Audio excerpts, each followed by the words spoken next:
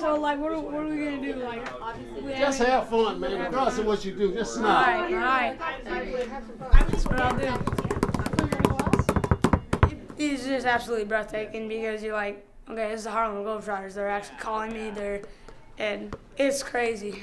Meeting Mr. Neal and Rocket and just being able to perform and interact with them has just been an amazing experience. See, the trick, you gotta move like with it. It's just like a game. But yeah, we get a call. Actually, it started through an email through the Harlem Globetrotters. They said, well, could we come to a school? We partner a lot of times with education and programs for kids, and we thought it would be a pretty cool opportunity because you know, other than basketball, Jordan's main priority is still school. He's a straight-A student. I mean, he takes school very seriously, so I thought it was a good fit.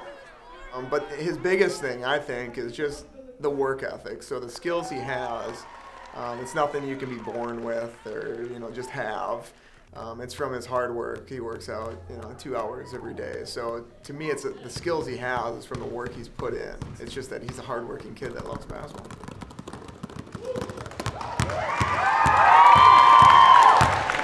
The big thing I'm learning is hard work. That's been preached to me ever since I was born.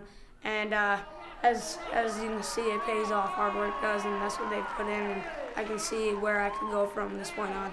What I want to do in life, I'm going to take basketball as far as it's going to take me, and whether or not that's what they do, or it's college basketball, or it's NBA at the all-time max, it's wherever it takes me. And I know that school comes first and everything like that, and I really take that seriously, and just as serious as I take this.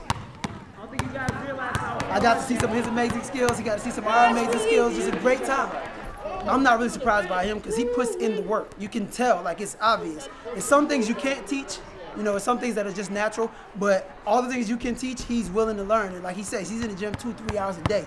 So he's in the gym like a professional athlete. So of course it's going to pay off.